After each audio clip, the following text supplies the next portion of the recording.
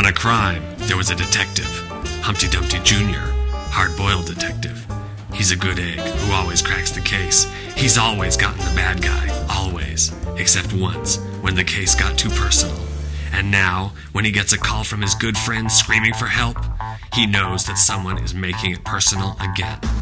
Johnny Cakes, a 2-bit pancake punk, has escaped from jail, and Patty, of the famous Patty Cake Bakery, has disappeared. Could Johnny Cakes be behind it? Whoever kidnapped Patty better watch out. Humpty is no soft-cooked egg. He's 100% hard-boiled. But even this tough egg had better be careful, or he might end up scrambled.